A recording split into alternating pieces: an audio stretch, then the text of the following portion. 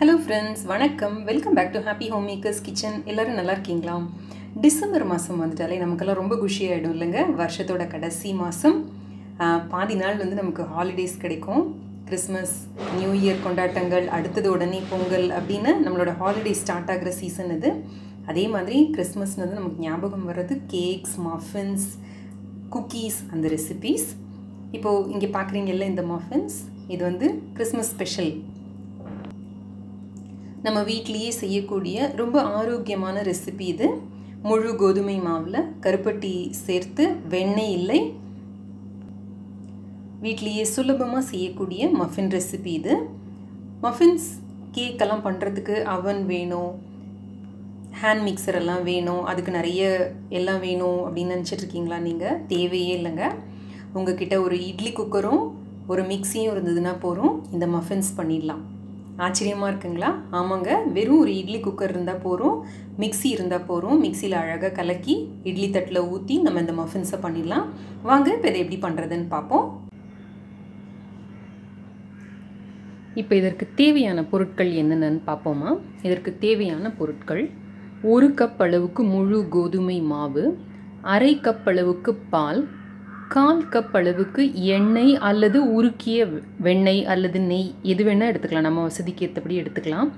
அரை கப் அளவுக்கு சர்க்கரையோ, நாட்டு சர்க்கரையோ, கருப்பட்டியோ, வெல்லமோ எது வேணும்னாலும் எடுத்துக்கலாம். நான் இங்கே கருப்பட்டி எடுத்திருக்கேன்.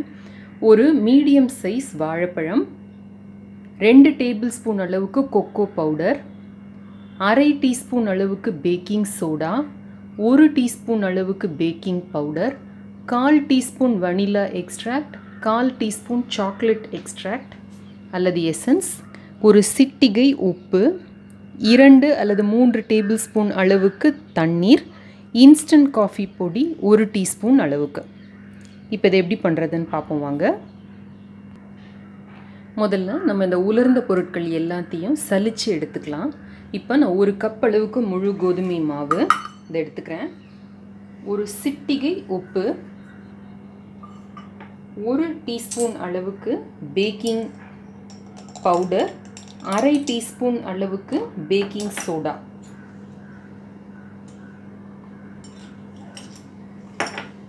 இப்படி தலை தட்டி எடுத்துக்கோங்க. இந்த மாதிரி எடுக்கணும். ஸோ அரை டீஸ்பூன் அளவுக்கு பேக்கிங் சோடா,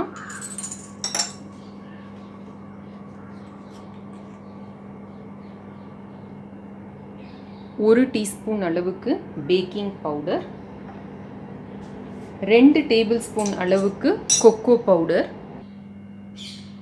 கேக்கை பொறுத்த வரைக்கும் அளவு வந்து மேத்ஸ் கெமிஸ்ட்ரி ஈக்குவேஷன் மாதிரி கரெக்டான அளவில் போட்டோம்னா தான் நமக்கு நல்ல கேக் கிடைக்கும், கேக் அல்லது மஃபின் கிடைக்கும். இப்போ இதை நல்லா நம்ம கட்டி இல்லாமல் சலிச்சுக்கலாம். நிறைய கட்டி இருக்கிற மாதிரி இருந்ததுன்னா ஒரு 2 தடவை கூட சலிச்சுக்கலாம். அப்போ தான் நமக்கு வந்து நல்லா சாஃப்டான மஃபின் கிடைக்கும். இப்போ இதை சலிச்சு எடுத்தாச்சு. இப்போ ஒரு மிக்ஸி எடுத்துக்கோங்க. இதில் இந்த வாழைப்பழத்தை போட்டுக்கலாம். உங்ககிட்ட வாழைப்பழம் இல்லைன்னா ஒரு பாதி ஆப்பிள் கூட நல்ல தோல் சீவிட்டு, அதாவது இது வந்து ஒரு 6 டேபிள் ஸ்பூன் அளவுக்கு நமக்கு வரணும். ஸோ அந்த அளவுக்கு வர அளவுக்கு நீங்கள் ஆப்பிள் விழுதி எடுத்துக்கிட்டிங்கன்னா கூட இந்த மஃபின் வந்து நல்லா வரும். இப்போ இதோட இந்த கருப்பட்டி இதையும் போட்டு நம்ம நல்லா அரைச்சி எடுத்துக்க போகிறோம். இப்போ இந்த வாழைப்பழத்தையும் கருப்பட்டியும் நல்லா அரைச்சி எடுத்தாச்சு. இதோட இந்த எண்ணெயை ஆட் பண்ணிக்கோங்க. எண்ணெய், உருக்கிய வெண்ணெய், உருக்கிய நெய் எது வேணால், ஆனால் 1/4 கப் அளவுக்கு ஆட் பண்ணிங்கன்னா சரியாக இருக்கும். ஆட் பண்ணிக்கோங்க. இப்போ இதுலேயே நம்ம இந்த எசன்ஸையும் ஆட் பண்ணிட போகிறோம். 1/4 டீஸ்பூன் அளவுக்கு. நான் வந்து சாக்லேட் எசன்ஸ், வனிலா எசன்ஸ் ரெண்டுமே 1/4 டீஸ்பூன் ஆட் பண்ண போகிறேன்.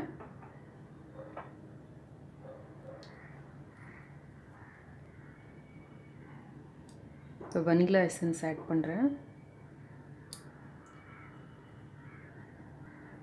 இப்போ 1 டீஸ்பூன் அளவுக்கு நான் வந்து இன்ஸ்டன்ட் காஃபி பொடி போடுறேன். இந்த இன்ஸ்டன்ட் காஃபி பொடி வந்து நம்ம கொக்கோ பவுடரோட வாசனை வந்து நல்லா தூக்கி கொடுக்கும். உங்களுக்கான காஃபியோட வாசனை வந்து இந்த கேக்லேயோ இல்லை மஃபின்லேயோ வராது. அதனால தைரியமாக ஆட் பண்ணலாம். இல்லை வேணான்னாலும் விட்டுடலாம். இல்லை உங்கள்கிட்ட இன்ஸ்டன்ட் காஃபி பொடி இல்லைன்னா 1 டீஸ்பூன் அளவுக்கு காஃபி டிகாஷன் கூட நீங்கள் ஆட் பண்ணிக்கலாம். இப்போ நம்ம ஒரு குக்கர் எடுத்துக்கலாம். ஒரு 20 நிமிஷமாவது நம்ம இதை வந்து சூடு பண்ணி ரெடியாக வைக்கணும். அப்போ தான் நம்ம இதில் கேக் பண்ண முடியும். ஸோ அங்கே அதை பண்ணுறதுக்கு முன்னாடி நம்ம இதை ரெடி பண்ணிவிடுவோம். இதில் இப்போது 1 டேபிள் ஸ்பூன் அளவுக்கு பேக்கிங் சோடா. இந்த பேக்கிங் சோடா என்னத்துக்கு அப்படின்னா, நம்ம இப்போ உப்பை பரப்பி வச்சு இதில் போட போகிறோம் இல்லையா, அந்த உப்பு வந்து இதில் ஒட்டிக்கிட்டு கரை படிஞ்சு நமக்கு வந்து சரியாக க்ளீன் பண்ண முடியாமல் ரொம்ப கஷ்டமாக இருக்கும். அதை ப்ரிவெண்ட் பண்ணுறதுக்கு தான் இந்த பேக்கிங் சோடா போட போகிறோம். இந்த பேக்கிங் சோடாவை நல்லா இப்படி பரப்பி விட்டுடுங்க.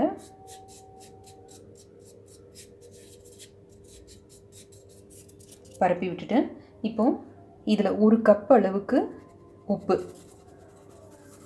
இதில் யூஸ் பண்ணுற இந்த உப்பை வந்து நம்ம திரும்ப திரும்ப யூஸ் பண்ணிக்கலாம்.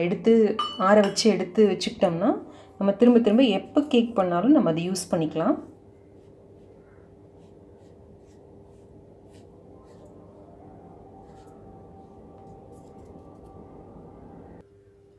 இப்போ இதுக்குள்ளே கொள்கிற மாதிரி ஒரு மெட்டல் ஸ்டாண்ட் ஒன்று எடுத்துக்கோங்க. பிளாஸ்டிக் பார்ட் எதுவும் இல்லாதபடி எடுத்துக்கோங்க.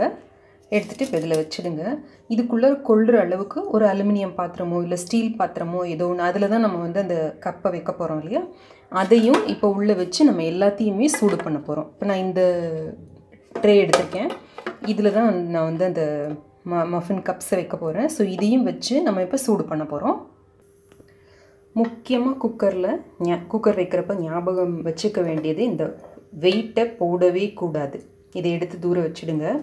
அதே மாதிரி இந்த குக்கர் கேஸ்கட் இதையும் போடக்கூடாது. ஸோ இது போட்டிங்கன்னா குக்கர் வந்து வீணாக போயிடுங்க, வெடிக்கிறதுக்கு கூட வாய்ப்பு உண்டு. அதனால் இந்த கேஸ்கட்டையும் இந்த வெயிட்டையும் நீக்கிட்டு, இது கூடவே கூடாது, நீக்கிட்டு இந்த மூடியை போட்டு நம்ம இப்போ மூட போகிறோம். நான் இப்போ இதை அடுப்பில் ஏற்றிருக்கேன். இதை இப்போ நம்ம மூடி வச்சிடலாம். இது ஒரு 15லேருந்து 20 நிமிஷம் வரைக்கும் நல்லா சூடாகட்டும். அதுக்குள்ளார நம்ம அந்த கலவையை ரெடி பண்ணிடலாம். இப்போ இந்த கலவையோட நம்ம சலிச்சு வச்சுருக்கோம் பார்த்திங்களா, இந்த கலவை இதை கொஞ்சம் கொஞ்சமாக ஆட் பண்ணி மிக்சியில் போட்டு நம்ம அரைச்சிக்கலாம்.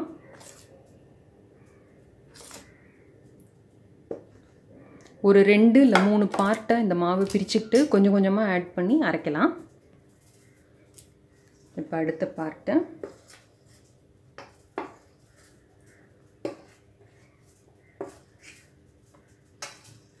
சாக்லேட்டோட கருப்பட்டி வந்து நமக்கு ரொம்ப நல்லாயிருக்கும். அந்த சாக்லேட் வாசனையில் வந்து அந்த கருப்பட்டி வந்து நல்லா தூக்கி கொடுக்கும். தனியாக வந்து நமக்கு தெரியவே தெரியாது, குழந்தைங்களுக்கு தெரியவே தெரியாது. நல்ல ஹெல்த்தியான மஃபின் இது. இப்போ திரும்ப அரைச்சிட்டு வரேன். இப்போ இந்த லாஸ்ட் பார்ட் மாவையும் போட்டுடலாம்.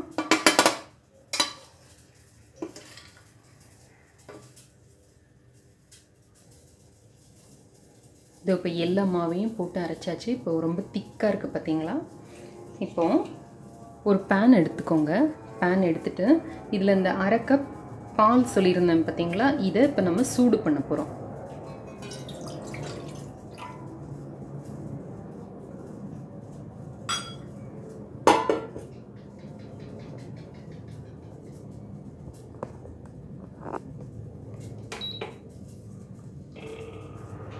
இதோட ஒரு டேபிள் ஸ்பூன் இல்லை 2 டேபிள் ஸ்பூன் தண்ணி ஆட் பண்ணிக்கலாம். தேவைப்பட்டால் கூட தண்ணி ஆட் பண்ணிக்கலாம். நம்ம இப்போ இதை நல்லா சூடு பண்ணிக்கலாம்.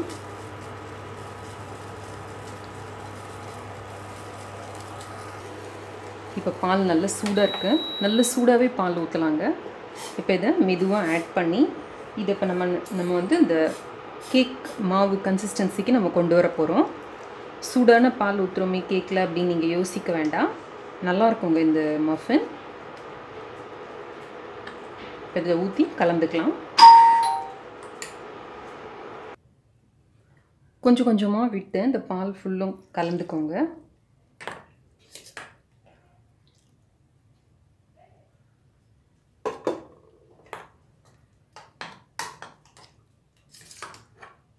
இந்த மாவு வந்து மற்ற கேக் மாவை விட கொஞ்சம் தண்ணியாக இருக்கும்.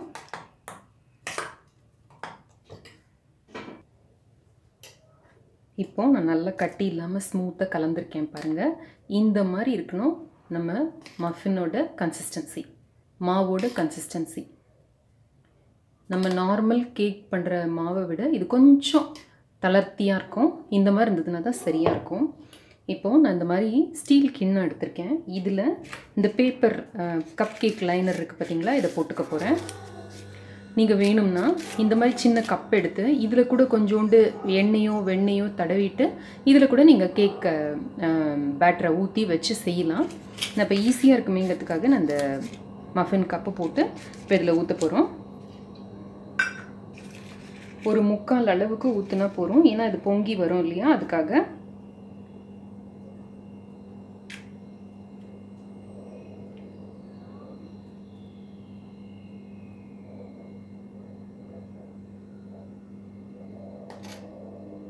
இந்த மாதிரி நம்ம எவ்வளோ இருக்கோ அவ்வளோ ஊற்றிக்கலாம். இப்போ இந்த 2 கிண்ணமும் ரெடி பண்ணியிருக்கோம். நம்ம குக்கர் உள்ள வச்சுடுவோம். இப்போ இந்த குக்கர் 20 நிமிஷமாக சூடாயிட்டிருக்கு. ஓப்பன் பண்ணிக்கலாம்.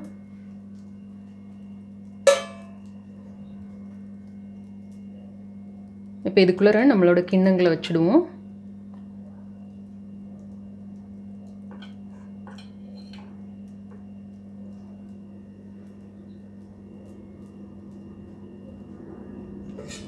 வச்சு மூடிடுவோம். இப்போ 10லேருந்து 15 நிமிஷம் ஆகும் இது ரெடி ஆகிறதுக்கு. இது வந்து மீடியம் தீயில் வச்சிடலாம், அது பாட்டுக்கு ஆகிட்டுருக்கட்டும். நம்மளோட இட்லி ஸ்டாண்டுகளில் கூட நம்மளால் மஃபின் பண்ண முடியும். இந்த மாதிரி ஒரு இட்லி ஸ்டாண்ட் எடுத்துக்கோங்க. இந்த கடைசி தட்டை விட்டுடுங்க. இந்த அதுக்கு மேலே இருக்கிற தட்டை எடுத்து வச்சுக்கோங்க. வச்சுட்டு இந்த ஓட்டைகள் வந்து இந்த மேலே இருக்கிற தட்டுக்கு நேராக இருக்கிறபடி இப்படி அடுக்கிக்கணும். இந்த மாதிரி அடுக்கிக்கோங்க. அடுக்கிட்டு இதே மாதிரி இந்த பேப்பர் லைனர்ஸ் வச்சு இதில் இப்போ நம்ம இந்த கேக் பேட்டரை ஊற்றலாம்.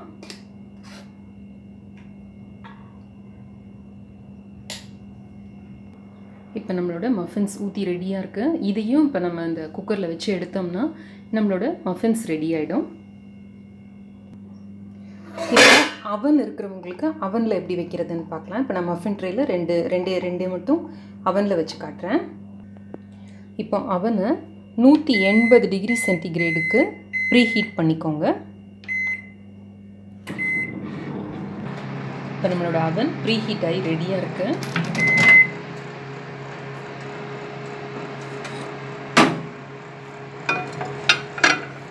இப்போ இதை நான் 12 நிமிஷத்துக்கு செட் பண்ண போகிறேன். ஒரு அவனும் வித்தியாசப்படும். ஸோ உங்களோட அவனுக்கு ஏற்றபடி அதோட டெம்பரேச்சருக்கு ஏற்றபடி நீங்கள் இந்த டைம் அட்ஜஸ்ட் பண்ணிக்கோங்க. தொடர்ந்து பார்க்கலாம்.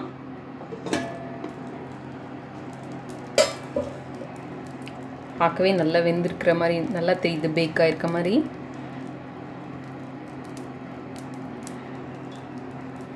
பாருங்கள், நல்லா க்ளீனாக வந்திருக்கு.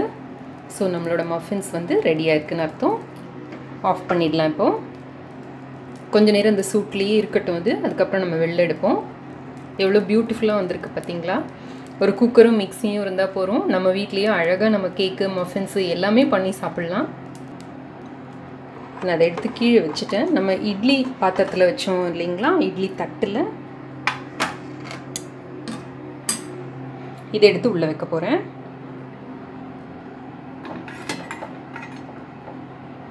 இதையும் நம்ம 15லேருந்து 18 நிமிஷம் வரைக்கும் செக் பண்ணலாம். இப்போ இந்த இட்லி ஸ்டாண்ட்லேயே வந்து மெட்டல் ஸ்டாண்ட் இருக்கிறதுனால இந்த ஸ்டாண்டு தேவையில்லை, நான் ரிமூவ் பண்ணிடுறேன். இதையும் போட்டோம்னா ஹைட் ரொம்ப ஜாஸ்தியாகிடுது, அப்புறம் நம்மளால் குக்கர் மூட முடிய மாட்டேங்குது. அதனால் இப்போ இதை இப்படியே உள்ளே இறக்கிடுறேன். எந்த காரணம் கொண்டும் இந்த கேக்கோட இது வந்து இந்த சைடில் அந்த குக்கரோட இதில் படாதபடி பார்த்துக்கோங்க. அந்த மாதிரி வச்சு மூடணும் இதை. இப்போ இதையும் 15 நிமிஷத்தில் ஒரு தடவை திறந்து செக் பண்ண. இப்போ நம்மளோட மஃபின்ஸ் ரெடி ஆகிடுச்சான்னு பார்க்கலாம். க்ளீனாக வந்து இப்போ இதுவும் கரெக்டாக 18 நிமிஷத்தில் திறந்து பார்க்கலாம்.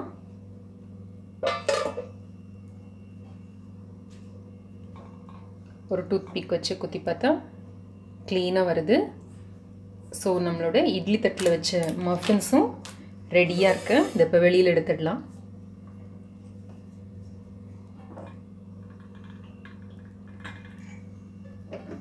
இப்போ இந்த உப்பு நல்லா ஆறுனதுக்கு அப்புறமா இதை எடுத்து ஒரு டப்பாவில் கொட்டி வச்சுக்கிட்டோம்னா நம்ம அடுத்தடுத்த தடவை செய்யறதுக்கு யூஸ் பண்ணிக்கலாம்.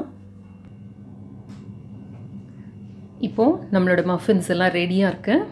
இந்த ரெசிபி உங்களுக்கு ரொம்ப பிடிச்சிருக்கும்னு நினைக்கிறேன். இந்த கிறிஸ்மஸ்க்கு அவசியம் இதை ட்ரை பண்ணி பாருங்கள். ட்ரை பண்ணி பார்த்து எனக்கு உங்களோட கமெண்ட்ஸையும் ஃபீட்பேக்கையும் வழக்கம் போல் எழுதி அனுப்புங்க. இந்த ரெசிபி உங்களுக்கு பிடிச்சிருந்ததுன்னா எனக்கு ஒரு லைக்கும் சப்ஸ்கிரைபும் பண்ணுங்கள். மீண்டும் இன்னொரு அருமையான ஆரோக்கியமான ரெசிபியுடன் உங்களை சந்திக்கிறேன். அதுவரை நன்றி, வணக்கம். ஆரோக்கியமான சமையல், ஆனந்தமான வாழ்க்கை.